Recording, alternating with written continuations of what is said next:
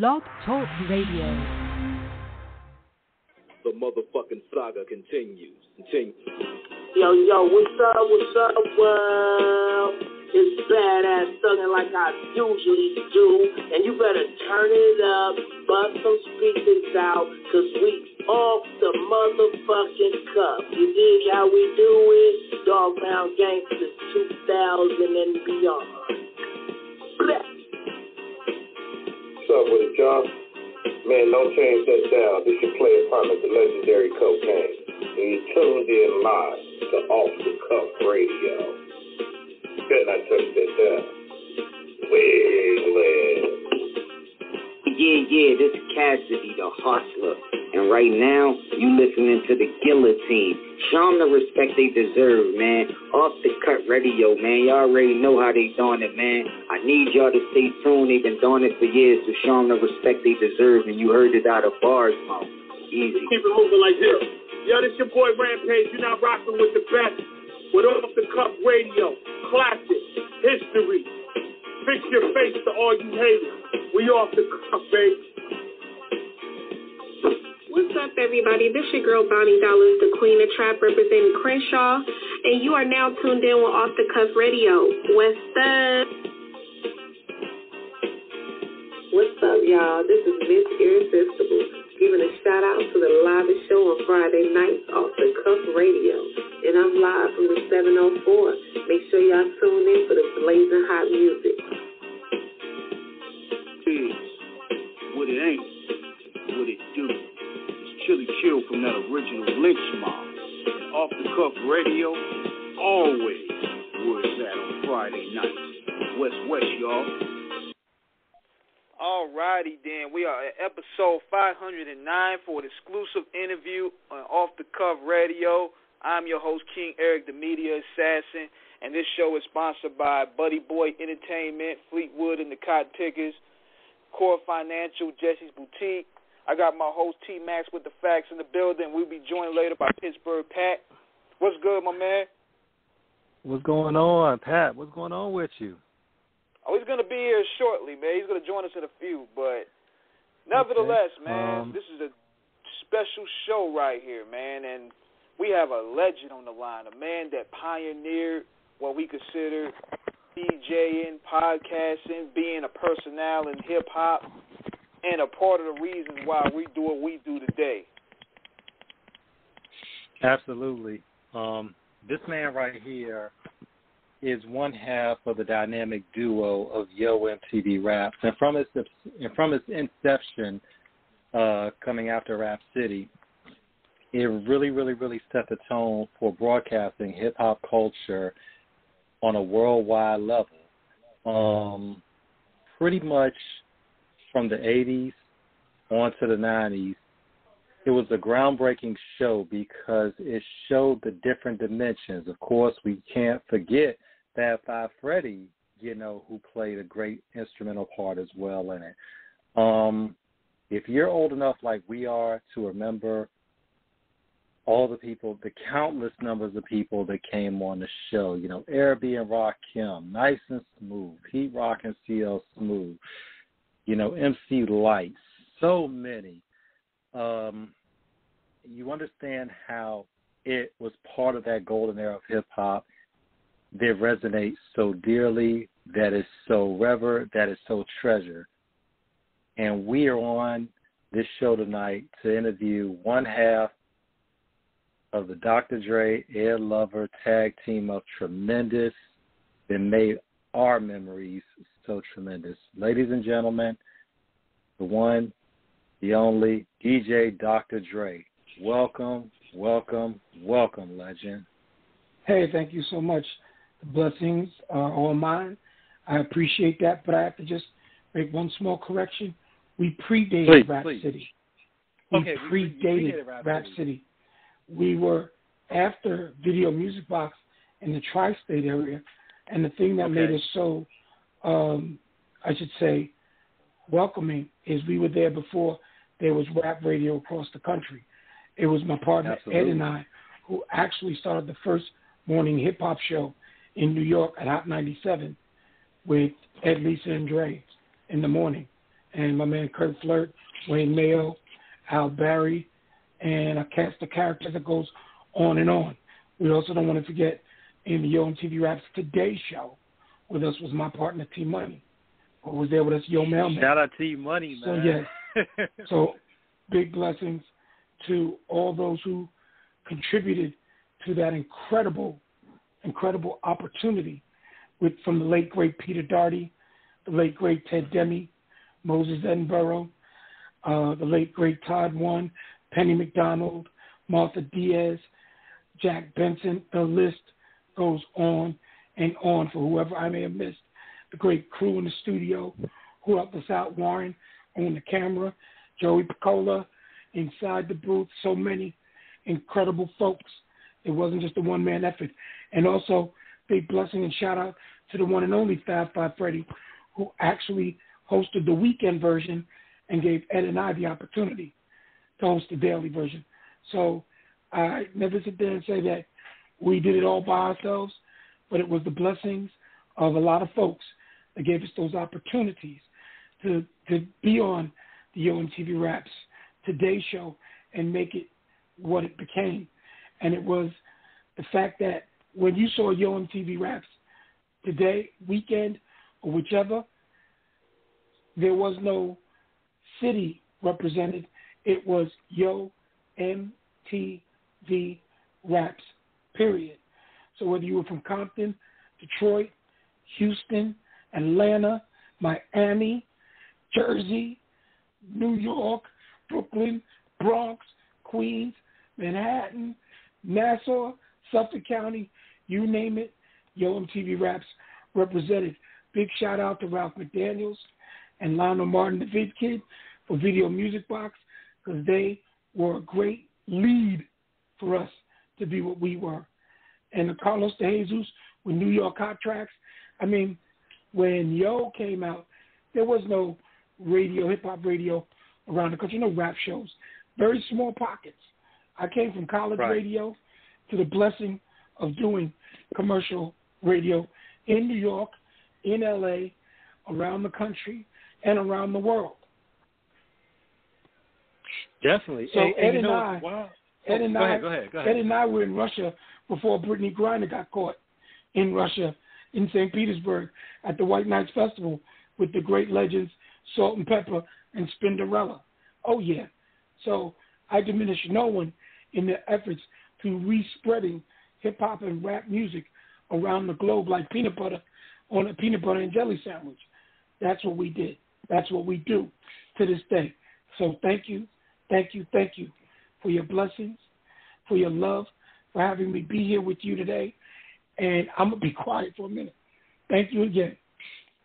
Man, the pleasure's all ours. I mean, dude, you, like you said, man, you running down the list of all of those people who were so instrumental. You know, one thing about it, you know, Doc, is that when we look at hip-hop culture at that time, you know, we're looking at it going back, really, you could say even the 50s with James Brown in terms of with him and the JBs, with the break beats. With, further back. Huh?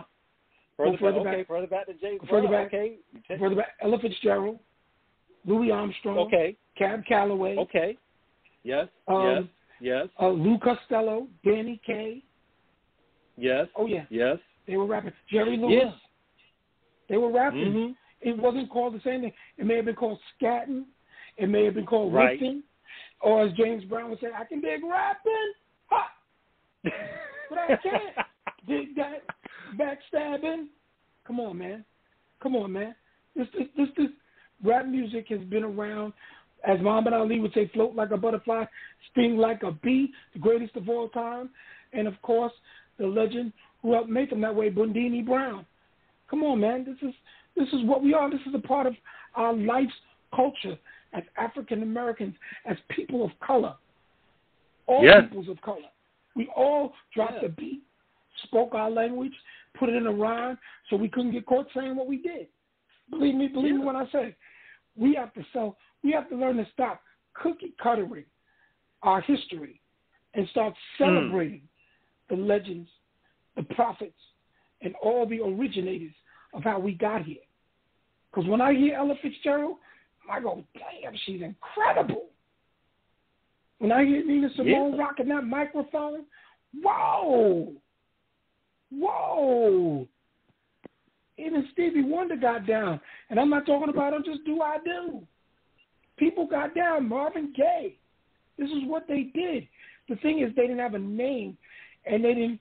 The one thing about hip-hop culture first, which deals with graffiti, the music, it deals with the art, it deals with the fashion, it deals with the perspective of the neighborhood, taking nothing and making something. And the reason I say rap music, because the show wasn't called Yo MTV Raps Hip Hop. It was called Yo MTV Raps for a reason, because we were talking about rap music. So when the Sugar Hill Gang came around with Rappers Delight, not Hip Hop Delight, even though they said a hip hop, a hippie, dip dop, you don't stop. They were rapping to the sing-song beat. From the Cold Crush Brothers, the Grandmaster Flash and the Furious Five, Spoonie G, DJ Flowers, the great king of rap, Curtis Blow. I mean, the list goes on and on and on. Funky 4 plus one more. I mean, can I do it? The Sequence, who wrote music such as Apache for Sugar Hill Gang. So let's be inclusive and stop being exclusive. Give credit and praise to all that led the way. Because I was a fan. I'm still a fan. Fan of the music. Fan of the culture. Fan of what I was blessed with being a part of. Still am. I mean, and it's wild because when we look at that era, you know, as you said, Doc, you know, we're looking at a time in the 80s, you know, when it really becomes, of course, Def Jam, you know, being the label. It was really, you could say, the second rap label behind Sugar Hill. You know, of course, shout out, of course, you know, to Russell Simmons and Rick Rubin, you know, the founders of the label. And it was really, you saw it pushing forward in terms of really being that singular, one of those identities of it. And a lot of people, especially for it being a representation of black and brown culture, but you had so many others, it wasn't just relegated to that. It was white people, it was Asians. If you were in New York, you know, where it started, and it caught on all over, you were a part of it. But also big shout out to like Mantronics. Big shout out to Just Ice. Big shout out to the Rocksteady crew. Big shout. I mean, don't let me start. Big shout out to Lovebug Starsky, Busy Bee Starsky. Go ahead. Big shout out. I mean, come on, man. Everybody. Come on, man. Jimmy Spicer, The Adventures of Super Rhymes. It's Super Rhymes. Big shout out to Original Concept and The Concept. Big shout out to Spectrum City, and also known as Public Enemy. Big shout out to WBAU 90.3 FM at Adelphi University. The one and only Mr. Bill Stephanie, soon to be president of the Deaf Jam. Big shout out to President Hank Shockley, Wizard KG, Keith, a.k.a. Keith Shockley, Butch Cassidy, Chucky D, the one and only Flavor, MC DJ Flavor, a.k.a. Flavor Flav. Big shout out to Howard McGregor, a.k.a. Harry Allen. I got to ask him. Big shout out to Professor Andre. I mean, the list goes on. For Bill, Chuck, Harry, and myself being in that black music class at Adelphi University. I mean, big shout out to John Schmidt, who held it all together for us at WBAU and made sure that we could broadcast all over the tri-state area. Big shout out to the one and only DJ, Cool DJ Red Alert, Chuck Chill Out, Marley Marl, and of course the master pioneer behind the microphone, Mr. Magic, Super Blast. Big shout out to Africa Islam. Big shout out to Africa Bambaataa and the Soul Sonic Force. Big shout out to Cool Herc. Big shout, I mean, must I end the Hercules? Must I continue? Big shout out to UTFO and Full Force. Big shout out to Roxanne Shante. Big shout out to the real Roxanne. Do I need to continue? Big shout out to all the female rappers that don't get their light Oh, MC Light. Big shout out to MC Light. Big shout out to Queen Latifah. Big shout out to Lil' Kim, Foxy Brown. Big shout out to all those women that held it down. The Mercedes ladies. Do I need to go on? Sherry Cher, Mercedes ladies, absolutely. Yeah, it's infinite. All of them. It's infinite. Yeah. Why is it infinite? Because that is what made us today.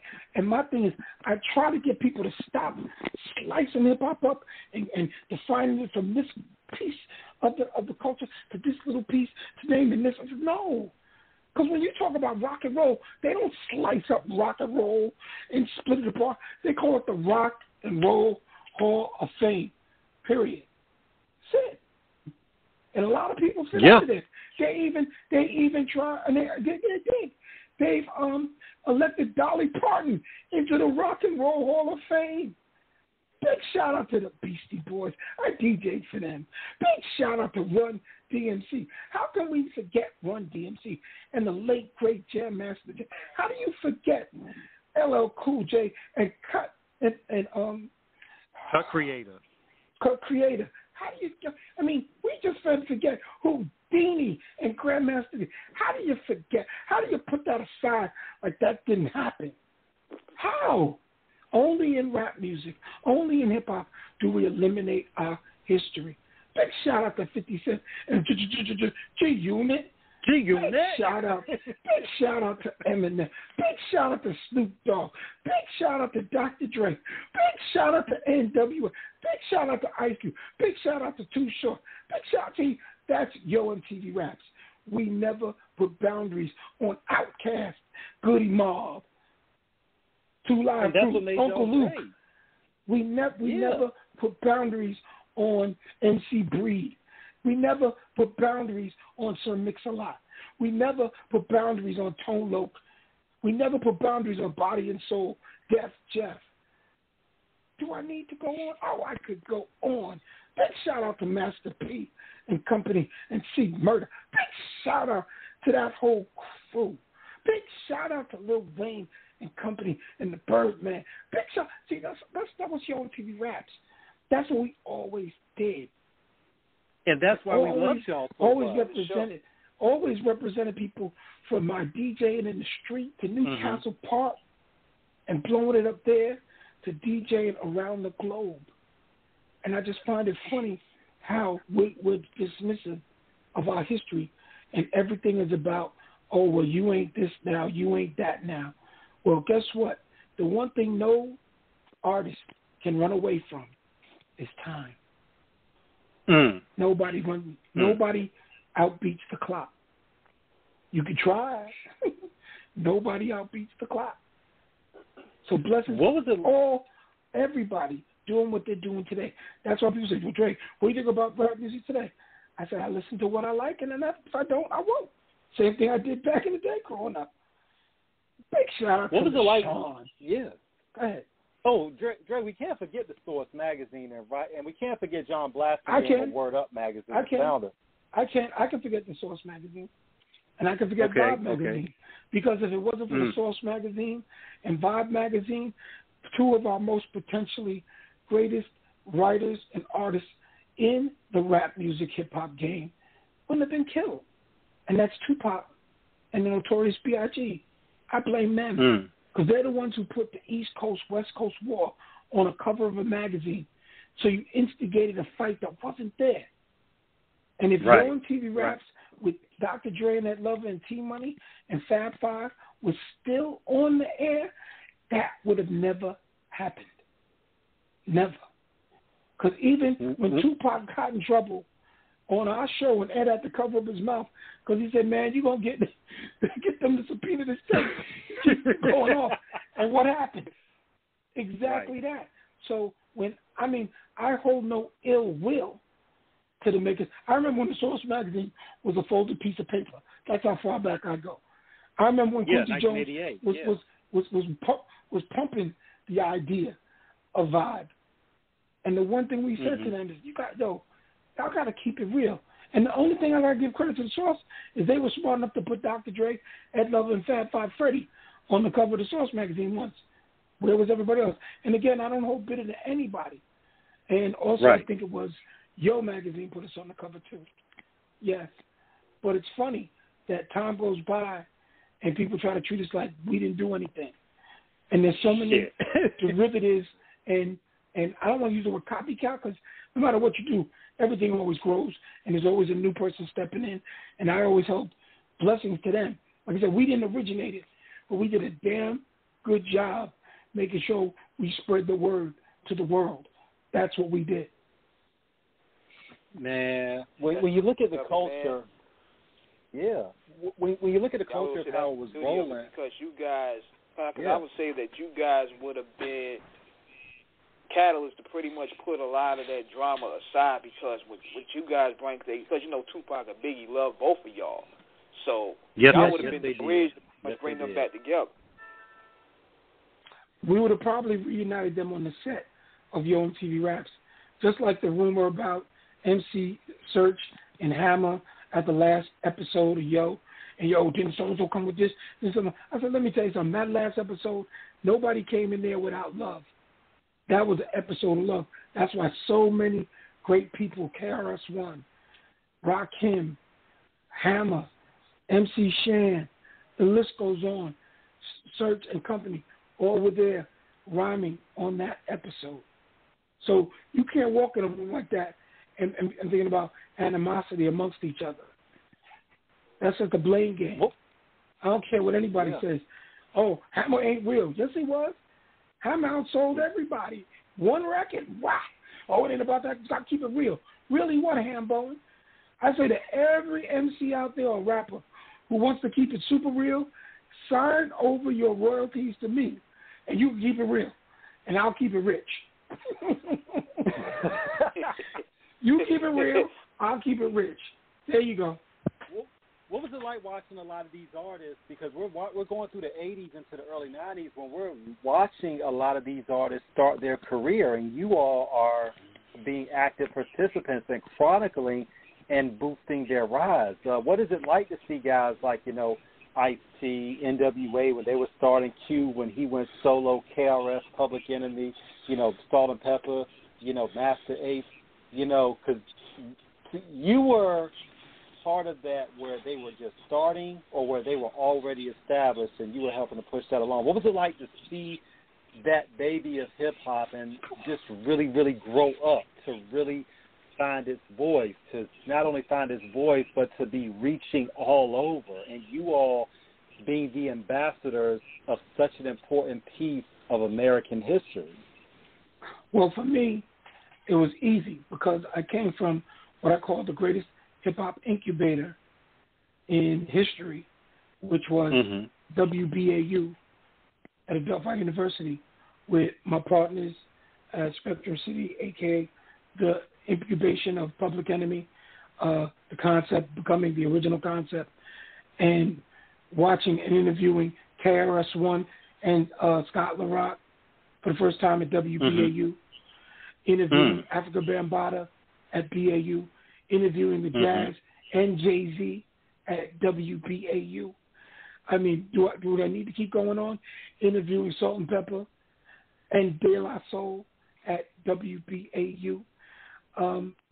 By the time I got to Yo MTV Raps, and I've been very well permeated throughout rap music and hip-hop, and having Run DMC and LL Cool J join us on our shows, the Beastie Boys on our shows, we were used to that incubation and growth period, to doing shows with New Edition at the Roller Castle while I'm DJing and LL Cool J's rhyming on the beat. Chuck always reminds me of that. Makes me laugh. I say, I forgot I did that. Let's see. I mean, you were talking about growth of artists and watching them grow, watching the rise of NWA through Yo MTV Raps. Some people always say, oh, they were on the radio. They were never on radio like that because their records weren't clean like that. Even Greg Mack from L.A. will tell you that they had to edit their versions so much. Even when they took Original Concepts Knowledge Meet and Can You Feel It and Pump That Bass, songs I did and created with Original Concept and put it on Boys in the Hood, our impact was vast. We were signed to Def Jam, so they had access to this music. For Ice Cube calling me and telling me he's going to leave NWA because he wasn't getting paid, and I had to pick Iggy and his fiance up with Keith Shockley and drive him to 510 South Franklin in Hempstead to meet the Bomb Squad and Chuck so they could work on America's Most Wanted. I did that. That was missing from the Straight Outta Compton movie. That happens, you know. Right.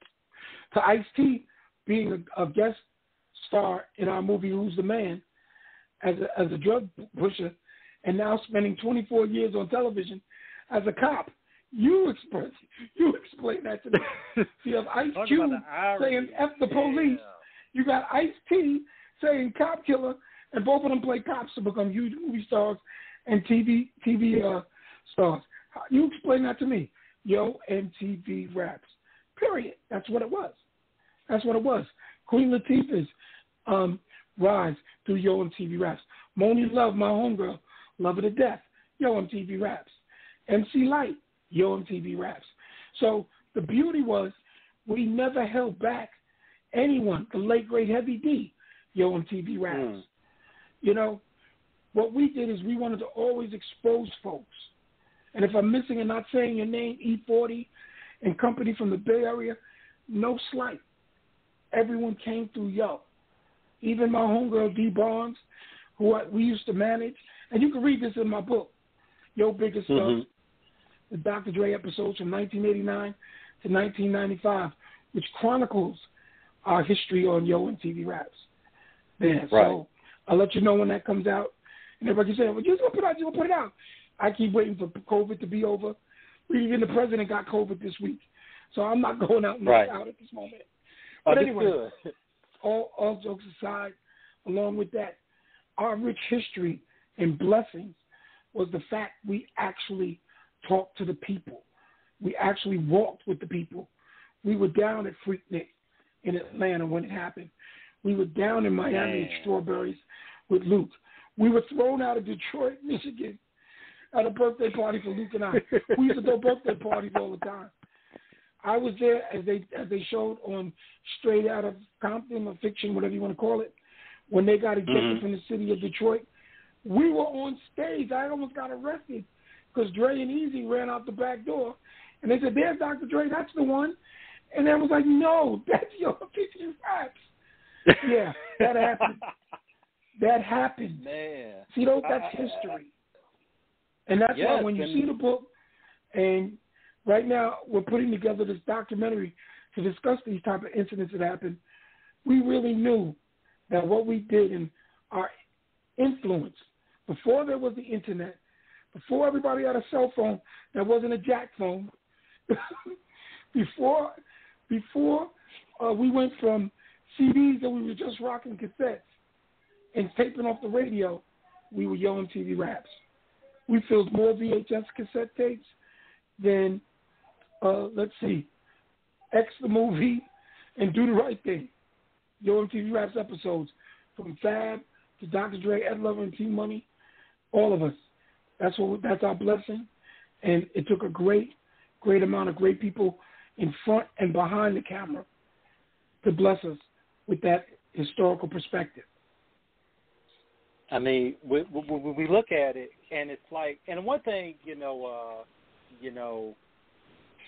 this is a blessing. We've gone over 500 shows, and I say that to say because we've interviewed a lot of people on this show, talked to them on the air and off air, and we've had discussions about in terms of what it was like during that time. When you did videos, when you did features, how organic it was just to bring people on. And it was the same thing with what you guys did. It never seemed like it was forced. You already have relationships with some of these people prior to, and even the people you may not have known when they came on the show. It was so natural. It wasn't like there was this whole, convoluted commercial media campaign, to put. It's like you all brought on people, and it fit. It was, you really represented that culture from a genuine perspective of, let's get these people on that are moving, that are popping, that are really, really, really pushing it forward. When you think about that time, Doctor, what was probably, in terms of the live performances, which was many, because one of my favorites has to be that 92 performance with Eric B. and Rakim when they did Juice. And oh, God, that was just like, what were some of your most memorable performances by artists that you saw there that were like just became like that classic, like just cemented it? Well, for Ed and I and T, we were blessed with the fact that when we did Spring Break, the early Spring Break, and we were literally unknown to them being able to command over 50 to 100,000 college kids on a Spring Break show, which featured YO MTV Raps and featured the late, great Biz Markie, which featured A Tribe Called Quest and the late, great Fife, which featured the Leaders of the New School, which featured Cypress Hill. When we walked out there, and the interesting thing that Bay, we were supposed to tape that morning, and a hurricane came through.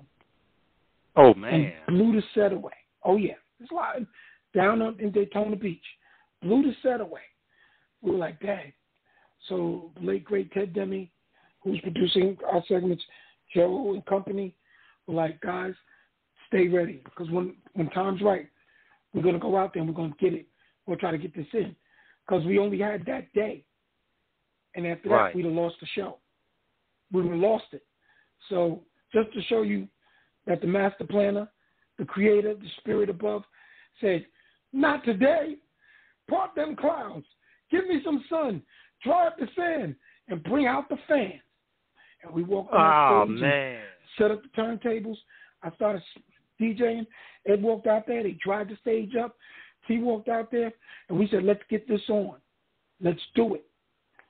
And when they went out there and those groups performed and we did that Yo thing, that was the pinnacle for us of what we accomplished in all those years. Because we took MTV and we said, here's a Crayola box. Everybody get a color and enjoy. And they all came out. And those people out there drenched in rain and water, sandy colored from the sand to being wet, and they partied with everybody. They walked the runway. They went out there. We played the music, and we had a ball. And when I look back on those blessings, and you say just even like the live Fridays that we did, everyone is unique to itself. Everyone from Run DMC, going out, the Eric B. and Rakim, the Public Enemy, De La Soul, you name it, everybody's live performance. The great people who just came through like James Brown for a week and doing the Ed Lover dance. Pam Grier coming out, the beautiful Pam Grier. John Ennis, James Evans Sr. from Good Times to also co-star of Die Hard to countless great movies. John Amos to Mel Gibson coming out there in a kilt. Howard Stern talking us over the intercom on YO MTV Raps. Our influence was widespread. Our first guest was Carole King, Hall of Fame. Who wrote Hall of Fame? Carole King. Yes. Excuse me. Carole King, who had a hit album with Tapestry, which to this day people imitate greatest songwriter, one of the greatest songwriters of all time, was on YO MTV Raps as our first guest. The one thing we wanted to defy with YO MTV Raps was any and everybody was welcome. That was it. So when Shaq ran on and took off my bigger jacket and left with it, when Lawrence Fishburne ran on the set and scared the living bejesus out of us, when Ice-T tied us up with DJ Evil, I forgot his last. I forgot the guy's name. Evil E. Yeah. Everyone was welcome. Yeah, Rhyme Syndicate. NG and Evil E. Even when, and I know this is controversial, Bill Cosby called to be on YO MTV Raps. Oh, wow. Come on, man. Eddie Murphy was on YO MTV Raps. Will Smith, and before the slap, was on Yo MTV Raps. But yes, but Doctor, this is how you influenced us, because King started this 8 years ago. I've been blessed to be part of this for the past 5. And my brother, and myself, with other people, because we don't do this on our own, because we got so many people, Dyer Lansky, so many others. My dog Rampage, known Rampage since DAU days, plus Yo MTV Raps, Leaders of the New School, Busta Rhyme, Live Fridays. Yes, sir. Yeah, yes, sir. And you all helped to influence us, because you had such a wide cross section of people that wasn't, as you all really found the traction and momentum. You all didn't just relegate it to just artists. Anybody who was part of the hip hop culture, whether movies or music, you all bought on. And well, I want to correct that for a moment. Okay. Because I believe hip hop now as a term is overused as rock and roll has been, because what we define and that's what I'm trying to say is we welcome people into the hip hop culture. So when I went when we went to MTV's Video Music Awards, and Ed and I showed up, and droves of people, white, black, Puerto Rican, green, orange, Mexican, purple, Chinese, you name it, cheered, and MTV exec said, why are they getting so much love? When Prince invites us to watch him rehearse with Arsenio Hall, it's like, how did that happen? When Michael Jackson stops me in an elevator to talk to me, it's like, whoa. And he's laughing. He said, yo, I saw what y'all did to me. That was funny. And some people thought he was going to be angry. He laughed. He understood the joke. When T Money used to dress up and act like the real Michael Jackson, it was humor, jokes, fun, but it was to embrace music, culture, and purpose. That's what it always was about. So when I say the Fat Boys were one of the greatest rap groups of all time, they were. They were MTV darlings before there was Yo MTV Raps. We tend to forget. We forget things. I do not. Because each one of those pioneers and blessed individuals gave me an opportunity to be on Yo MTV Raps. So that's why I always say we were fans. That's why for us it was like everybody. If the plumber could come on and beatbox, get down and come on the plumber, get down. Who the hell was that plumber? I don't know. He was outside. He didn't get down. So he was on the show. I'll just put him on the show. Put him on the show. That's how that's what it was about to us. It wasn't about holding anybody back. We even had some rude guests. Come on, we had this one rude guest from England. Can't even remember his name. But he sat there and had the meanest face. And Ed and I were doing our best. And Ted said, yo, get him. Y'all say y'all tried. Get him. Do what you got to do. And Ed and I still respect the dude. But when he got off the set, we tore him apart. But the goal wasn't to say we're going to pick and choose who's the best, who's the worst. That's why we never said, oh, this is the number one video from us. We programmed Yo MTV Raps today. From the beginning when we started to the last episode, we programmed it. So when you saw those videos, those are the ones we got approved for MTV so we could play them. Sometimes we couldn't get them always through, and we had to wait. We played Vanilla Ice because they requested it. Did we like it? Not at first, but we still respected him for doing what he did. Period. Period. We played Rico Suave. Come on. Geraldo. Yeah. We don't. Why we gotta hate on the man? There's no hate on the man. We played the Booyah Tribe, Bone Thugs and Harmony. You see what I'm saying? That was Yo MTV Raps. It wasn't about telling somebody what you did was corny or wrong or this, that, and the other. It was about, it's the Goody Mob, play it. Play it. And that's because when you put that out to the world, the world's watching, and they're either gonna like it or they're not. And that's the beauty of it, because at the end, music is subjective. It's all about finding an audience.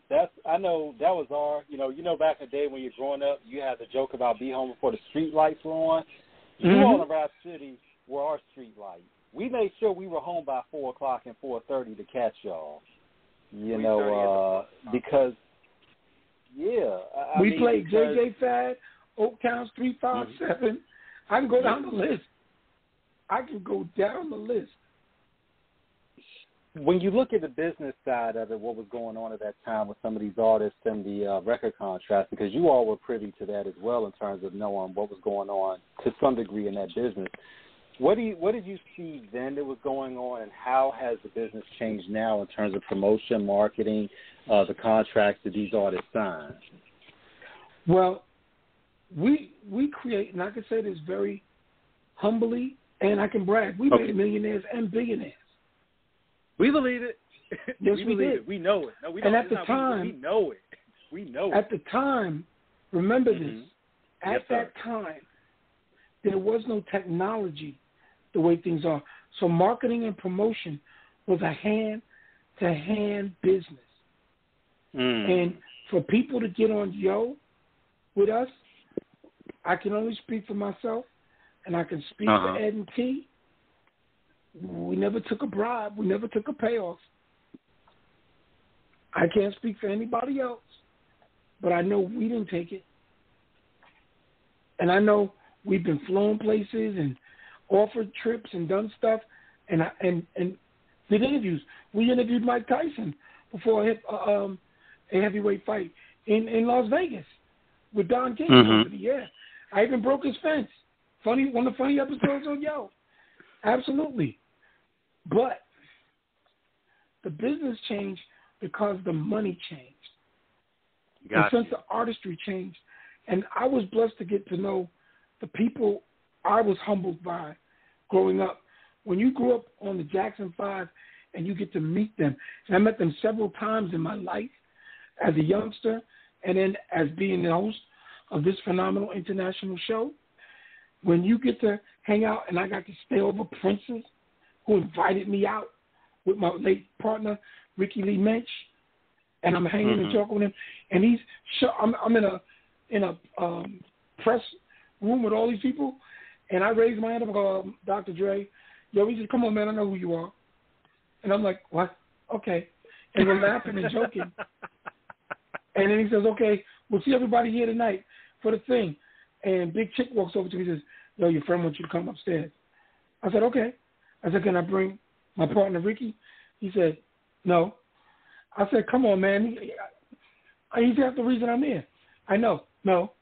He said, I'll tell you what. If you come up here, you have to leave his tape recorder. I said, no. If he can't bring his stuff, I'm not coming up. He said, okay, talk to him and tell him the rules. So I talked to Ricky and I explained to him. He said, I said, Rick, just be cool, man. Be cool. Because I had met Prince beforehand. So as soon as we get upstairs in his room, you have to wait for the book, and I'll tell you the rest of the story. Understood. Look, we're gonna get it when it drops. I mean, we do books heavy on the show, books and documentaries. We do it heavy. I mean, so documentary heads over here for real. Yeah. And there's a lot of great documentaries out there, a lot of great folks with stories. And I go, because I read a lot, I watch a lot, I listen more, and I talk a lot. So, excuse me for talking. No. We want you to talk. Good, because man. This is, dude, we, you know, as I was saying, we've done so many shows. We've had so many legends. Shout to DJ Yella, shout to Rampage we've had on the show. Shout out to K. To DJ Yella.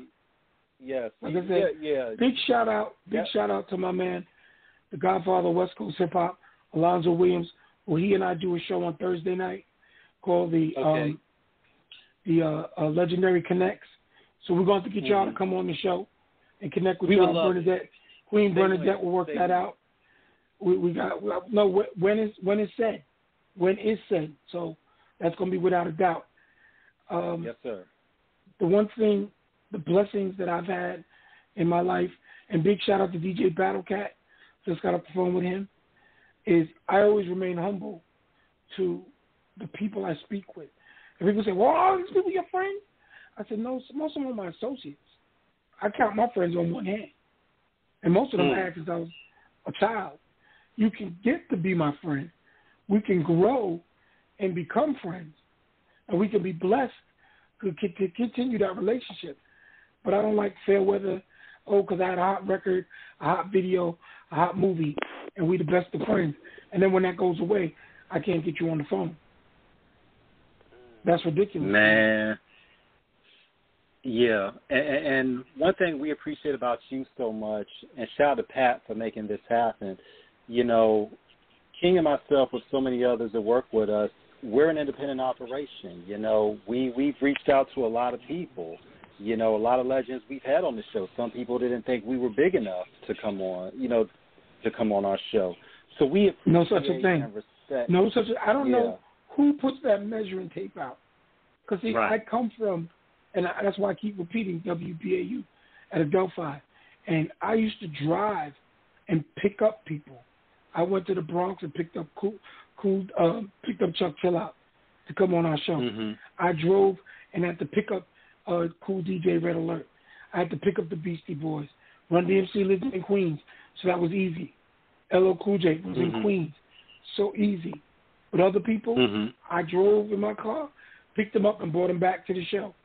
And when they hung out and were there so long, they were like, yo, I got to tell everybody, yo, y'all are no joke out here. So we cross-sectioned a lot of Long Island before artists were super popular. Before, when Salt and Pepper was just super nature. Yeah, we've been there. De La Soul, we've been there. Prince Paul, Stetsasonic. So that's why I said there's no such thing as, oh, you're not big enough. How do you think this thing we call hip-hop culture started? Right. Someone didn't wake up one morning, turned on the lights and said, okay, here it is, hip-hop culture. It didn't work that way. It doesn't work that way. Yeah, and that's the thing about it, because we have interviewed people that we don't discriminate. We've had chefs, shout out, Chef Shay of Shay's Way in Las Vegas. We've had artists that do paintings for like hundreds of thousands of dollars. Shout out Sinister Monopoly, a.k.a. real name Jason Barbour, out of Manhattan Beach, California.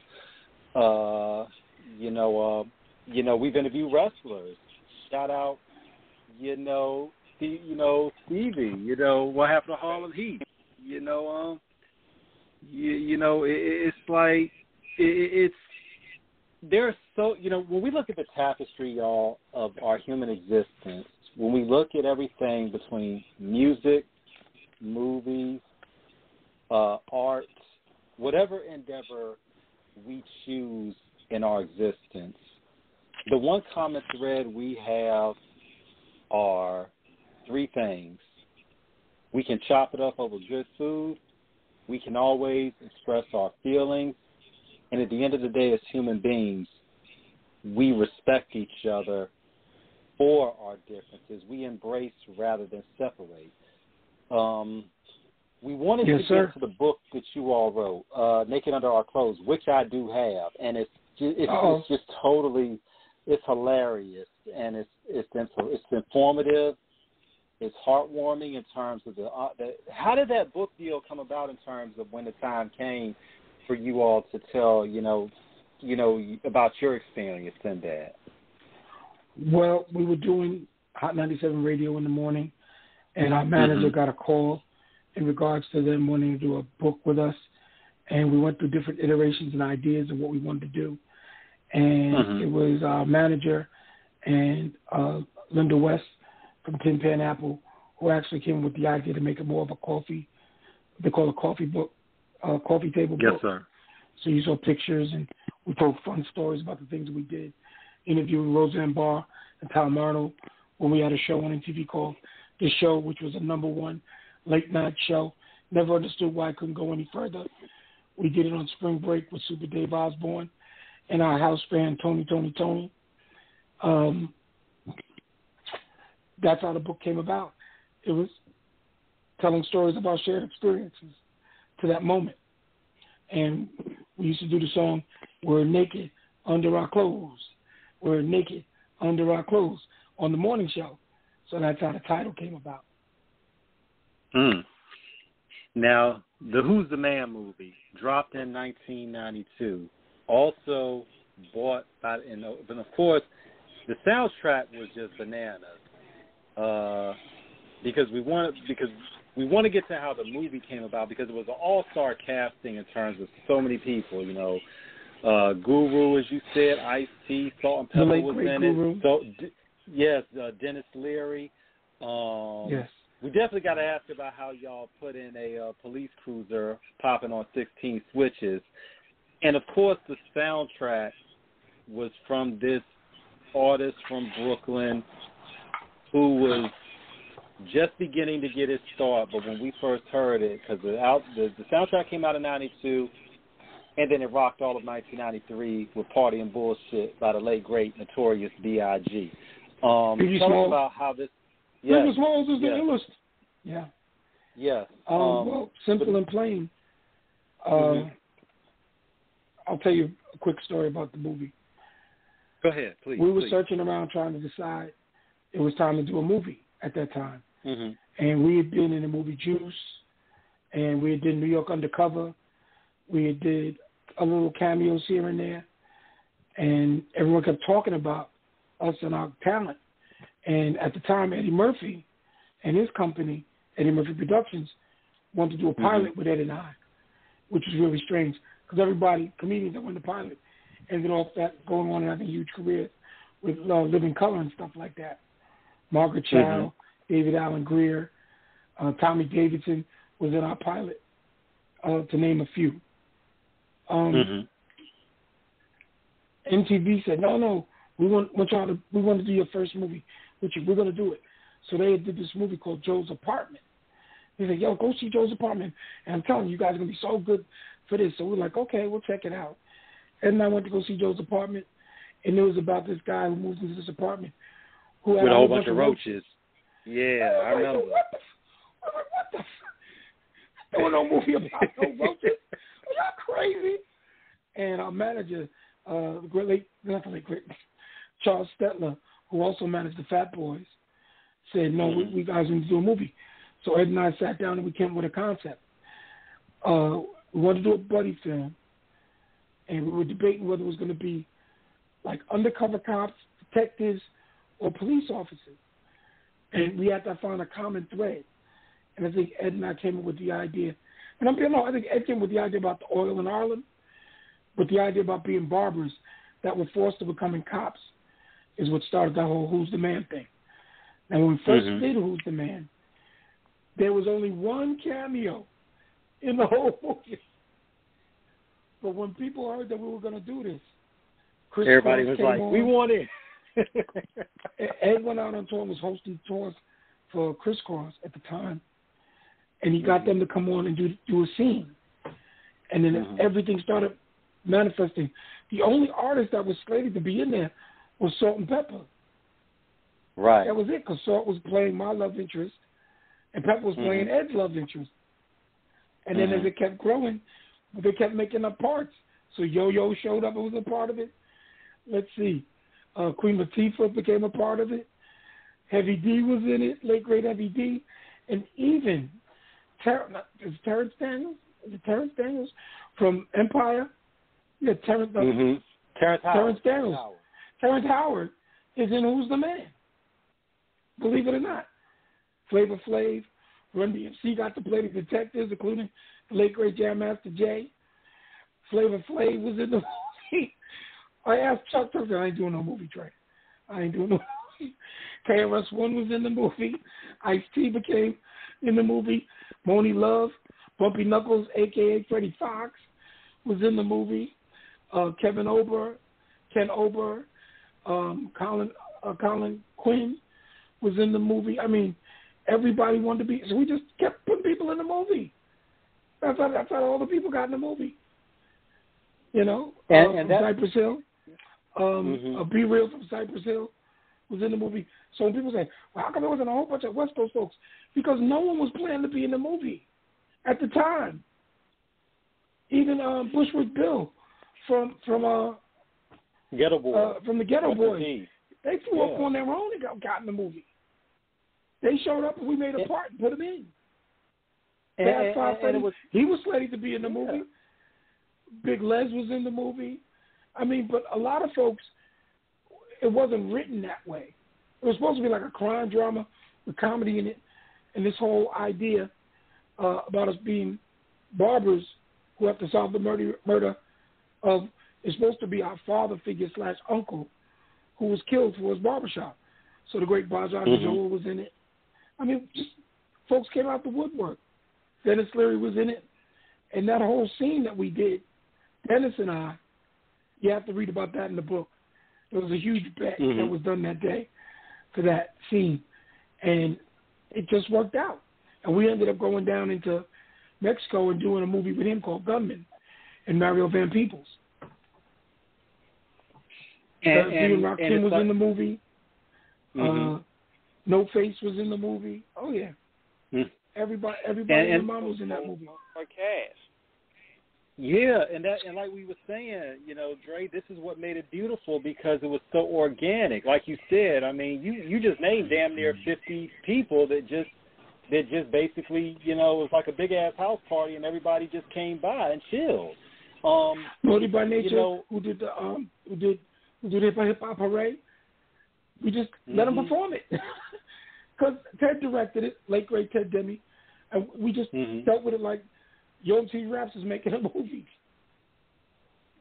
That's how we did it. And it was so organic to have everybody in it. And, you know, King and myself, we talk off the air about it in terms of when we look at albums with features, you know, we look at movies back in the day. When we look at movies like Boomerang, Do the Right Thing, you know, Jungle Fever, Juice, you know, Fresh. I mean, to see Boys in the Hood, Trespass, to see everybody, because this is a time in black cinema where we're seeing a lot of these up-and-comers, you know, and it doesn't seem like there's this whole song and dance, you know, they give you that, we'll do lunch, you talk to my people, I'll talk to you. It's like it was just, we had an idea, reach out to this person and see what they say if they want to be, and it was done. It was really an organic. The funny part about the reach out to people is, like I said, when we first started it, no one was reaching out because we weren't thinking of it in that fashion. So the few people we asked, they were like Dennis Leary and company. They got paid to be there. They were playing parts. Like some people, they were playing parts. But then as it started to keep going, and we were calling people, and people were calling back, hey, yo, can we get in this? Leaders of the New School was in the movie. That just kind of happened. And it was like, okay, let's do it. And then we just made up stuff for them to do that fit what we were. Instead of saying we needed 4 guys in a car smoking weed, we said, well, let leaders do it. They smoke weed anyway, so it'll be okay. It'll be okay. So it became okay. Those kind of things kind of worked out. And the only thing that happened that was unfortunate is that when the movie opened, it opened against the Rodney King verdict. So we had this huge box office in the East and in the South. Yeah. And on the West Coast, unfortunately, they were burning L.A. to the ground. So I don't think anybody was worried about going to see Who's the Man at that time. But you all and in the movie game, but in the movie game, that's not how it works. And that's I explained some of that in the book. No disrespect to anybody, but right. But when we think about you all made a classic book, made a classic movie. What was it like, you know, in terms of seeing? Did you all know that this was going to be as monumental for you both as it was in terms of just everything you all contributed? Because you all, we can't mention hip hop history without mentioning you, and you know, Ed Lover. You know, we can't do it without mentioning y'all. And well, this is thank you something you for all that love. blessing. Thank you for that blessing. Thank you for that love. Thank you for those flowers that we receive on a daily basis, and I'm very appreciative of it. And I could speak for Ed and for T. Yeah, they feel the same way about it. When we were doing it, it was like going to Vegas with $1,000 scrammed in your pocket, and you were trying to make rent. You never knew what was going to happen. The money we made versus what we could have and should have made in today's world, it's the way it was. See, and you can't go back and say, oh, we didn't get what we were supposed to back then. That was back then. That was that time. There was no internet. If the internet existed when we did Who's the Man would have been a blockbuster. But it was, as you call it, a hip-hop classic. I'm blessed, period. I'm blessed. That's all I can say. Growing up, around the streaming era. Yeah.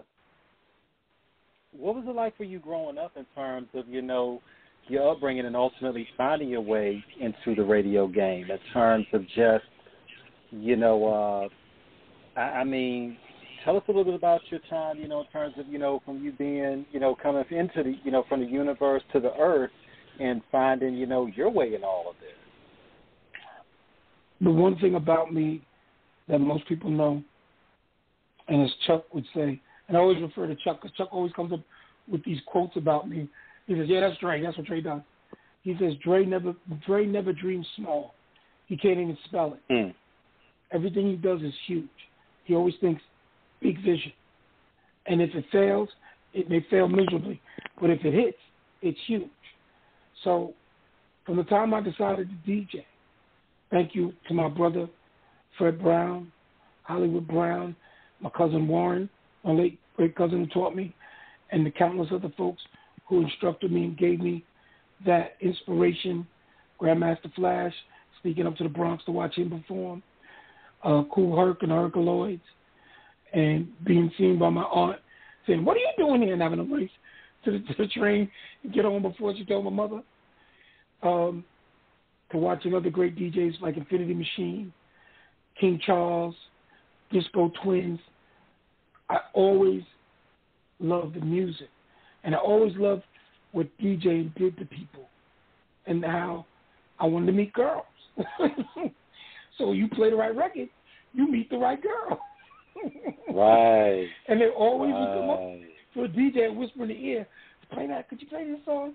And I remember I went to a block party where my cousin lived, my cousin Kevin, who amazed me. He was the only man I know who had 12 working turntables in his bedroom before there was a DJ mixer and all that stuff. I was like, how do you do this? And always had milked on James Brown. And I went to this block party, and I saw a DJ for the first time. And a band played, and the DJ played when the band stopped. And I watched all the girls running up to this guy. And he would frown and shake them off and then play the record, and the girls would go crazy. I said, I got to do that. I'm a musician. I play bad trumpet. I'm in a band at school. But the reaction he gets by playing a record, I got to do that. I don't know how. I got to do that. I grew up with the late, great Frankie Crocker on the radio. Chuck Leonard, late, great Chuck Leonard. So many people, when WBLS took over FM and growing up listening to AM radio in New York. So I was always perplexed by the DJ. But when I started DJing and we started doing our gigs late on a Saturday, and we used to, at the end of the gig, when we're packing up our equipment, and we put out our portable radio with the aluminum foil on it, and we tuned in to Mr. Magic on WB, or not WNWK, on WHBI, and making tapes from that and listening to him, I said, I can do that. I got to figure a way to do that. I want to be a part of that. How can we be a part of that? So I always looked for that. So by the time I got to Adelphi University, thanks you to my girlfriend with the red leather pants and the big booty that made me chase after and go to Adelphi University, I found WBAU. being in that class with Chuck D, Bill Stephanie, and Harry Allen. I got to ask him. And they introduced me to BAU. I heard about BAU, but then I got to be there. I never realized it was at Adelphi University. And the rest is pretty much history. Hey, we got Pat on, man. What's good, man? Hey, what's going on? What's going on, guys? I apologize for the tardiness. Dr. Dre, hey. How are you tonight, sir? You're tardy? Okay, well, I got to go. Thank you, everybody. We'll talk another time. You won't come late to my interview. I got 5 minutes and I got to be out. But anyway. Nah, I know, man. I asked Eric, man. I feel terrible, man. I'm just glad. I'm so thankful you came on, though, Dre. And I interviewed you a couple years back on my other show. I always tell people you were my favorite guest, and I really wanted my two co-hosts that never got to talk to you. I really wanted them to have the bulk of this interview anyway, because it was a special moment to me. I wanted them to have it too. You know what I mean? Well, that's why there's always room for a part two. Always, you're always so much more I'm doing. You can ask these guys before I invited you on the show. Even you can ask these guys. You can even look on our YouTube, and you'll see that I consistently let everybody know that you're the reason why I do radio, and I believe that you're the reason everybody does radio. Thank you. And your show to me was the first show that we cared about the hosts. You guys weren't just here.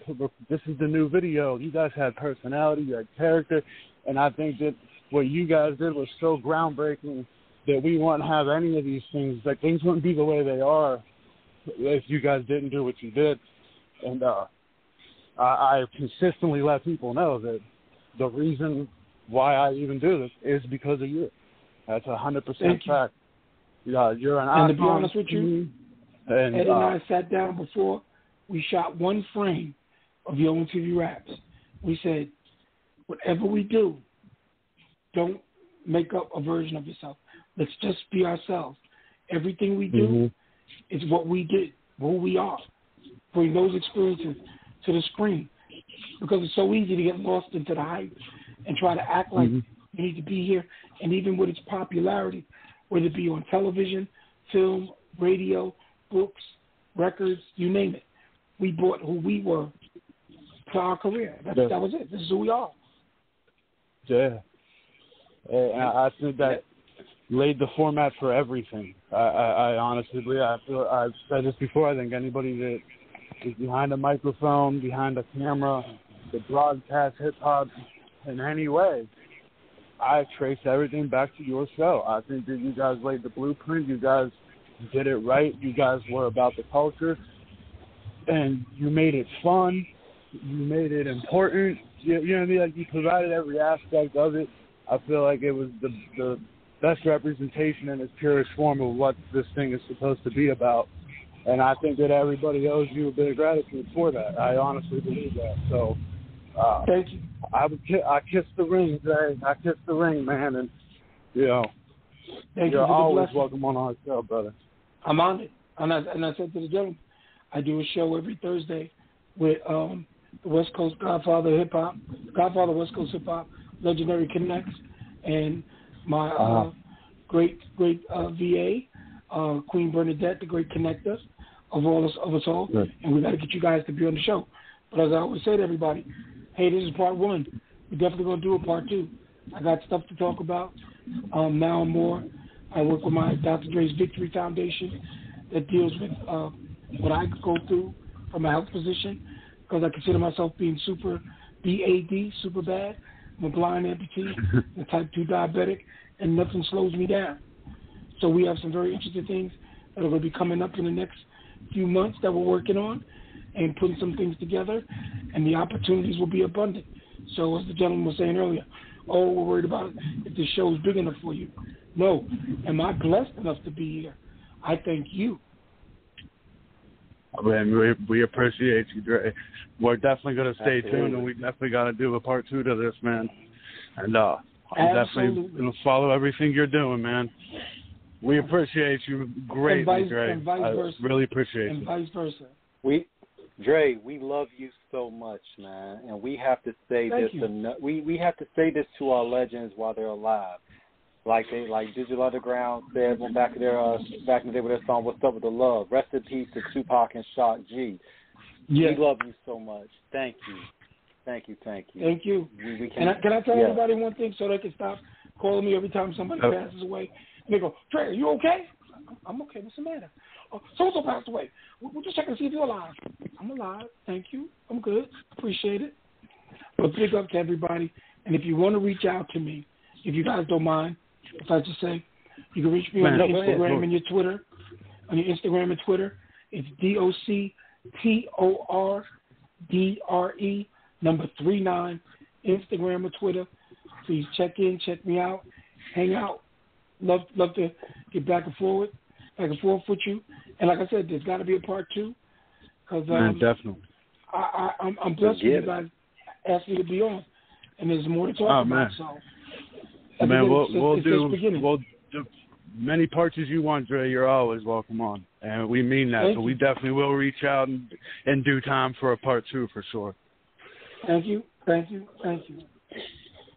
Dre. My hat's off to you, sir. Tip of the cap. Yes.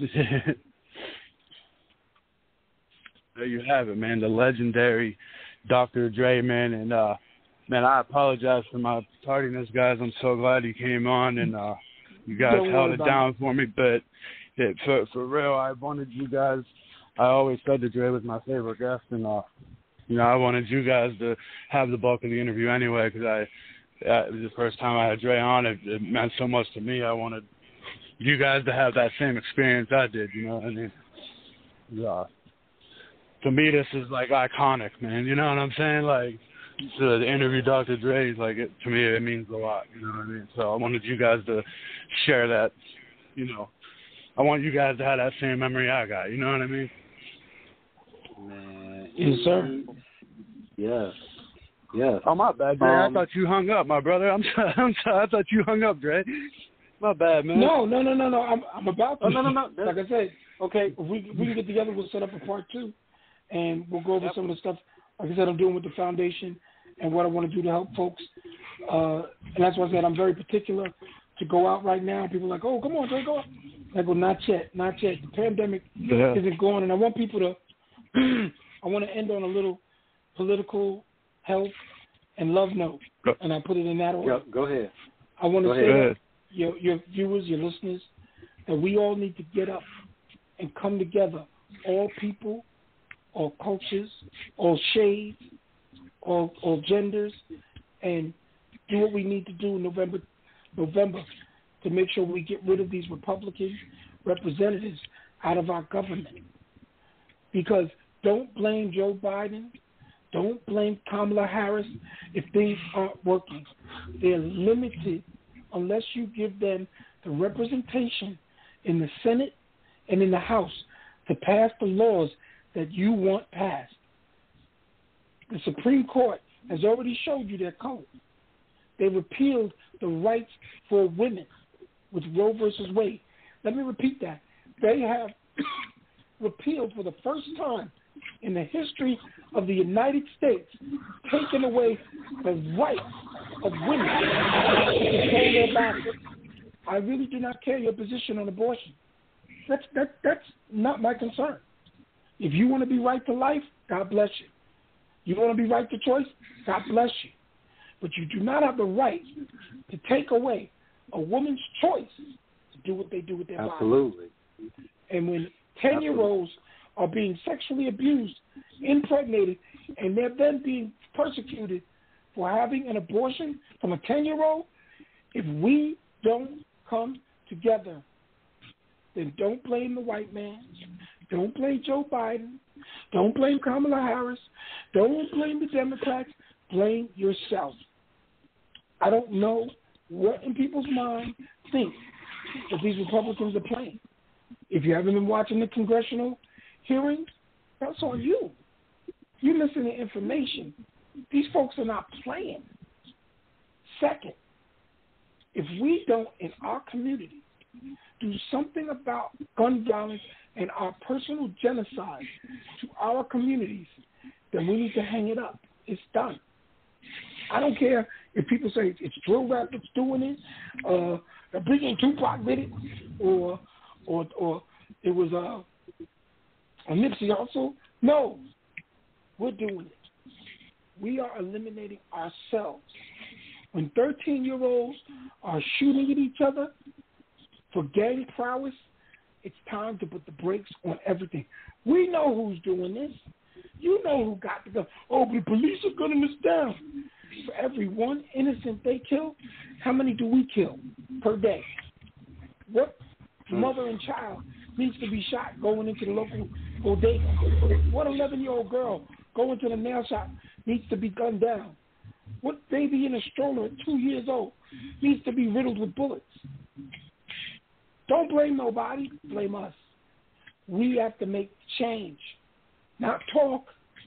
Not preach. I ain't into that. And I'm not into marching up and down the street screaming anything. I'm into let's do this. Because when the game started, and I won't call it the game, when we did self-destruction, you headed for self-destruction, after the great Scotland Rock was assassinated, we're still doing the same things. What's wrong, people? Don't blame anybody. We know who's doing this. We know in what communities this is about. Not just talking the talk. I've walked the walk. I've been there. I've been in the middle of blood and crip meetings with guns on the table with Jim Brown and company. I've been all over the country with nonsense. It's like, yo, we're killing each other. This is genocide. We're doing it to ourselves. So I end with, like I said, we have to find the love. And people say, Joe, why you always keep saying love?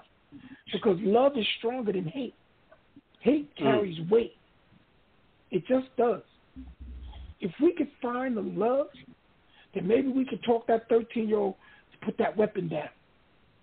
Maybe we could talk to that gang members to say, we got to stop this. Maybe we can get Chicago to calm down. Brooklyn, Queens, Bronx, Nassau, Suffolk, Compton, Houston, Atlanta, Miami. Do I need to keep going? We can't even go to a party anymore. You can't even go to a funeral and people are doing drive-bys. There was a pool party here on Long Island, and the dude shot up the pool party. Why are we shooting pool parties up? Where is the love? And that's what I preach. I preach the love. And I will do everything I can. Because I follow El Haj Malik Shabazz, a.k.a. Malcolm X. I explore what the great Dr. Martin Luther King wanted to do, but now no more excuses. And to make all these folks that died before we dropped the beat, say it loud. I'm black and I'm proud. Say it loud. We all have to come together. And I ain't singing no kumbaya, and I refuse to sing We Shall Overcome. It's time to do it. And I mean it. No more self-destruction harmony songs, because nobody seems to move. It's time to get everybody. And I believe in Second Amendment rights, because we must prepare for the Civil War that is in place, happening to us right now. Ask the children and the families in Vivaldi, Texas. We're killing fourth graders? This is what we're doing? We're letting white supremacists gun down people in Buffalo at a grocery store? This is what we're doing? We even had the white supremacists climb the building in a dress. He was determined. He tried to take 83 people out. This is what we're doing, people? Everybody has to step up now. No more punching Asian people in the face, telling them they brought COVID over here. No more of that. No more going up against the people the LGBTQ community, we need everybody, no matter what your personal feeling is. Everybody ain't going to agree. But if everybody gets wiped out, does it matter after that? Does it really matter? So I want to bring love. Let us bring the love. Because only we can stop this trend. And in November, if we don't put the right people in office, don't complain. If you didn't vote, if you didn't get out there and register and play with their cockamamie games and make your vote count, don't tell me about Biden didn't do anything. He's a president. He's not a dictator. She's a vice president, not a dictator. That jackass 45 tried to kill his vice president. Yep. They don't talk about that, do they, Doctor? They don't talk about all that. Yes, they did. That's what they talked about last night. Last night, that was all over TV. Yeah. They played the tape. He was saying it. And he's walking around free. So if you upset that Ray Ray's in jail, we should be doing campaigns. Put Donald Trump in jail. Because he said he caused an insurrection. He committed treason. How come we're not out there protesting and putting it in the way? Stop being fooled by the foolish. Let's bring the love, man. Let's bring the love. Love will conquer it all. And I don't care if you're a Christian, Catholic, Buddha, Muslim. I don't care what your faith is. My faith is love. It's a powerful faith. Powerful. The Creator, there's nobody. I fear no man walking on this planet. Because my spirit with the Creator and the master plan is that strong. When that spirit says it's time to rise, I'm right there. But right now, it's telling me let's march on. Not just bark and scream and holler and you go to the same old people. No. It's time for everyone. All of us. We all know. We all come from a struggle. Let's turn that struggle into our excellence, into our praise, into our love. Let's stop worshiping idols and worship our lives and protect our queens at all costs. Our queens. Absolutely. If that's not enough to get you out there and say, nope, we ain't having this no more. Biden got to change the Supreme Court. Because those three crazy crackers, and I call them for who they are, they're not playing.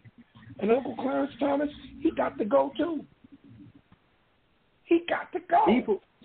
People got to understand what's going on with this, because the thing is that, like you were saying, Doctor, this is a lot of stuff that was done by the Supreme Court. So these decisions, these were not codified into law yet.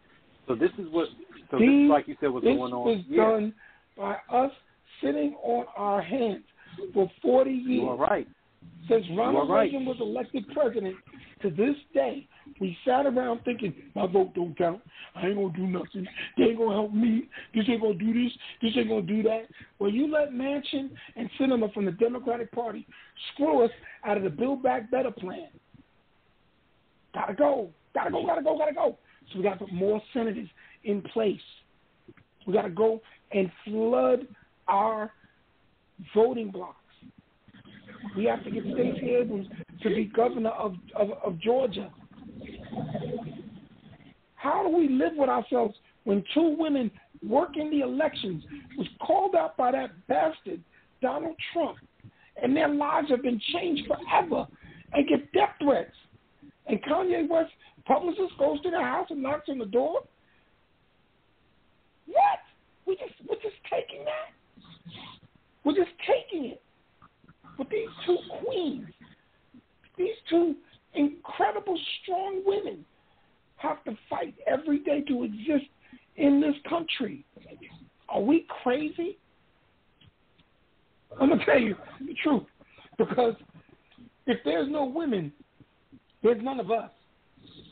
If there's no women, I don't care what you say, there's none of us. And I would rather put a woman in charge than some of us crazy backstabbers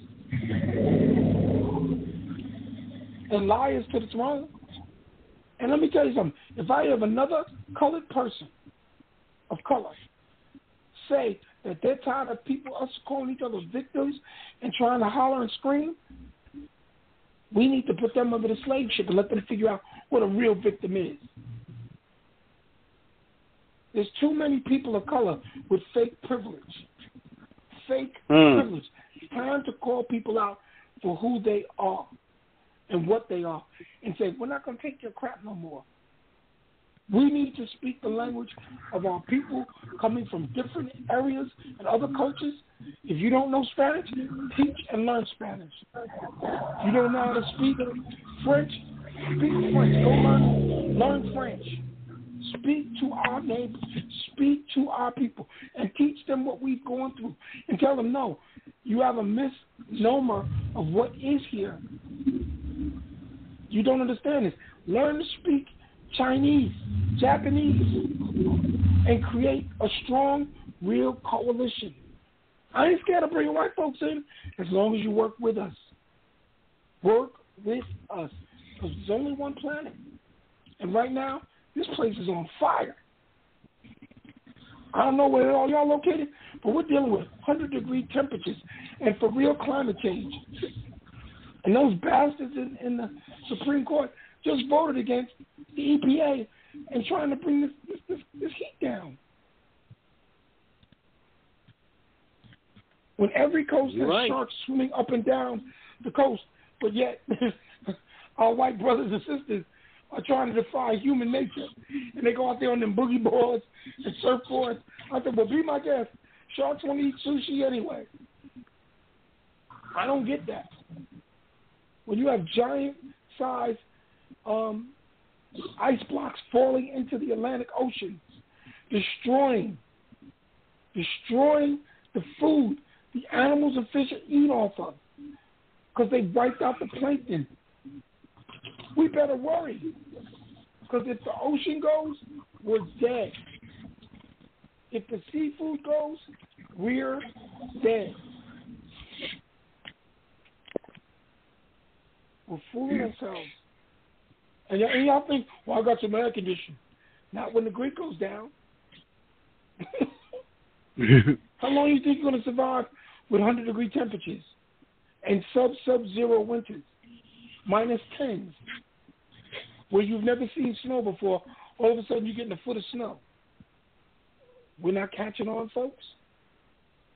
If we don't come together, we will not save our own human existence.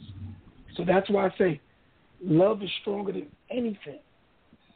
Any AR-15, any JR-15, any cockamamie crazy senator, congressperson who thinks their survival is the only survival, not in human existence. Because the one thing about our people and hip-hop culture, we always find a way. From 2 turntables and a microphone to spreading this love all over the planet. Rock, rock, planet rock. Don't stop. Here endeth the lesson. Man. Thank you so much, Dre. Thank you. The scientific soliloquy, the science of the super soliloquy from the iconic legend himself, for which we can all learn those lessons. And lessons are infinite. For those listening out there in the universe, do the knowledge, decipher the language, and know the math of the method, or the method of the math, rather. Dre, you prescribed us and gave us a treatment of real food for thought. We can't wait for part 2. We cannot wait for part 2. I'm a collaborator. I'm not here to walk the walk alone. I move as a team, never move alone. Welcome to the Terror Dome. Yep. Love you, Dre. Love y'all. Y'all have a beautiful night. Love you too, man. Look forward to you. You too. Thanks. Oh, man. Big shout out. We'll see you on Legendary Connects. Yes, sir. Definitely. Thank you, sir. Definitely, man. Definitely no deal, man, with the legendary Dr. Dre from YO MTV Raps. Dropping gems. No, man. Giving Yo, was it dope, yo? Yo, you guys have a good interview with him? That was past dope. That was legendary. And I'm glad, bro. Bro, like, I had so much going on today that, like, I never even realized that I thought we were starting at 9, not 10. Like, I even said to Eric earlier, like, yo, bro, if I would have just said, like, the time, I was being lazy. I was like, yo, I might be a couple minutes late, just like 10 after. If I would have said 9, 10, he would have been like, nah, bro, we started at 8. You know what I mean? And I could have made it. I didn't even, like, man, I was like, damn, man, I hope I didn't miss the whole joint. You know what I mean? But like I said, though, like, I'm glad you guys got the, like, I mean, you guys know how much that, like, his interview means to me on the old show. You know what I mean? And, like, I really wanted you guys to, you know, I'm on this show now, man. Like, you guys are my boys, bro. Like, that interview, like, and no matter what style of hip-hop you're into, like, no matter what, like, that dude's an icon, bro. Like, you know what I'm saying? Like, I don't care what you're into. Like, that's a Hall of Fame type shit. You get to interview a guy like him. You know what I mean? So, I mean, I'm glad you guys got to talk to him for an hour. You know what I mean? But I can't wait to listen to it back, man. I want to hear what all he talked about and shit, man, because he loves to talk and he brings his A game every time. You know what I mean? Like, he'll give you good content. You know what I'm saying? But I'm glad he came on, though, man. I got to say, I respect, man. A lot of you rappers out there can learn from Drake. We had that show booked like 2 weeks ago. Something came up the night of the show. He couldn't do it. And he waited about a week to reschedule with us because he wanted to make sure he could definitely make it. He didn't want to, not be able to make it twice. So he waited a little bit, made sure he could make it, confirmed the date, came on, gave a great interview. A lot of rappers can learn from somebody like Drake. But, man, I'm really glad that you guys got the chance to interview him, man. And it was a dope build, man. It was a real dope build, and we learned a lot about the history and part of that break that they was a part of. So I was basically mostly quiet for the most part. I wanted to soak it in. Yeah. I mean, like, when I interviewed him, I mean, you lay down a question, man, and he'll give you a lot. To where, like, it's hard to, like, we talked about the first time when we both always said, like, we were going to try to keep it like a half an hour.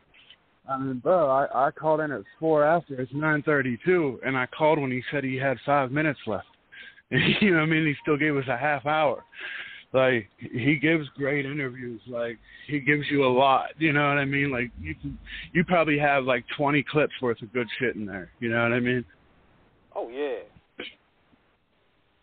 But he says cool shit, too. Like, he don't just say, like, he'll give you, like, some cool shit about stories. He goes beyond just, like, the cookie-cutter answer that you can just fucking Google. You know what I mean? Like, he's definitely a great guest. I think that he's very, like, he's very aware of, like, hey, now, like, let's not make this a waste of time for either one of us. You know what I mean? Like, he gives a great interview, gives us great content. Like, he knows what it's about, and he brings it, his A game. And I'm glad to hear he's still out there doing it, too. He got his own show, too. I'm going to have to check that out. Absolutely. But he's a very intelligent dude, man. Dude, who got more, dude, who has stories and experiences like Dre, you know what I mean? Like, imagine what that was like, hosting that show, like, as the game turned, you know what I mean? Like, yeah, like he was at the height of all of it, Dre. Like, like he saw, like, the Public Enemy phase, like, phase into NWA, and then phase into Death Row and Bad Boy. Like, he saw, like, he was right there in the middle of it. Like, he was, so, like, imagine how much, like, behind the scenes stuff. I mean, look how many just memories just YO MTV Raps has. Like when I'm thanking him and showing him, like, I respect him and shit, you gotta understand, I'm from Pittsburgh. We got Hot 97. Like, when we first started getting anything from New York, you would get Ed and Dre's, like, what's it called? not a simulcast. Syndication.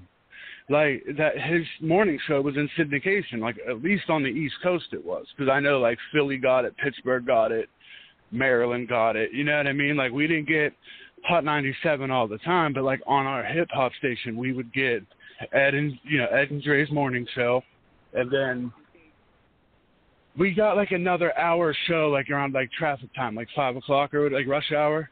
But it wasn't Flex though. It was, I can't remember who it was, but I don't know if we got Flex. The guy was, young and shit. But so like I know Dre as a radio personality. Like I know him from Hot 97 and Power. You know what I mean? Like I knew Ed and Dre.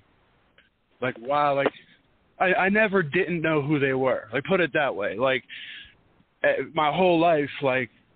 I either remember hip-hop was them having YO MTV Raps, or I remember listening to them on the radio as well, like, as I grew up. So, like, there was never a time where they weren't, like, giving me the new hip-hop of the day, pretty much. You know what I mean? Like, and back then, man, like, for me, you didn't really care so much about the records they were playing.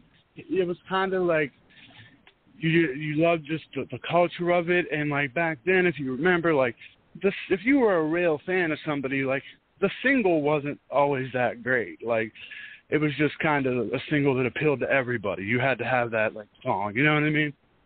But you would listen to them to find out what all's going on, who all's dropping shit. They had dope interviews. Ed, Lisa, and Dre.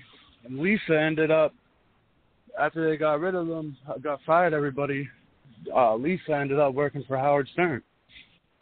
But, like, I remember the roll call every morning. Like, I'd probably still know the words to the roll call in the morning and shit. Like, yeah, so, like, whenever I'm, like, giving Dre his flowers, like, I followed him my entire life. Like, him and Ed were, like, crucial people to me. Like, you know what I mean? Like, all of the rappers that, like, are legends to me, like, I know them because of Dr. Dre and Ed Lover.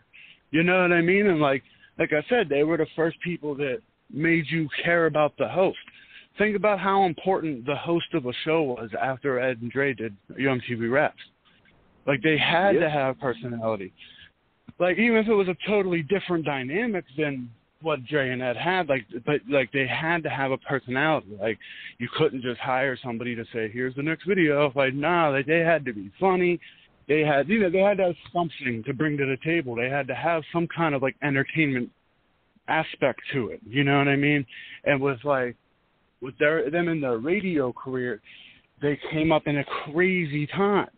They had, they had to deal with Howard Stern, Opie and Anthony, and the rival radio, when they were at Hot 97 and Power came, and then they went to Power and everything. Like, they were part of that feud and everything, too. You know what I mean? Like, they lived through that. They lived through Star and Buck Wild.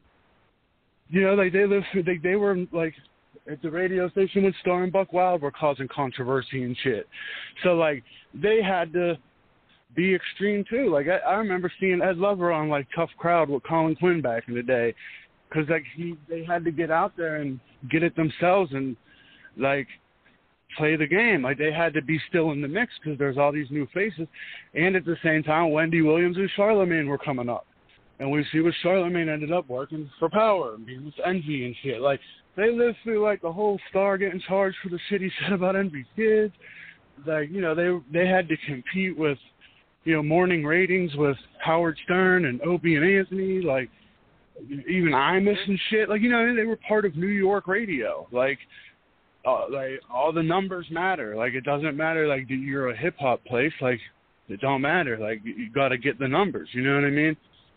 So, like, my whole life, I'm tuning into Ed Lover and Dr. Dre to get music, whether it was the early days with, like, NWA, like Dre and the Chronic and shit like that, like, early in my life, to all the way up to, like, 50 Cent. Like, you know what I mean? Maybe even beyond. Like, but, yeah, like, that whole time, I was getting new music from Ed and Dre.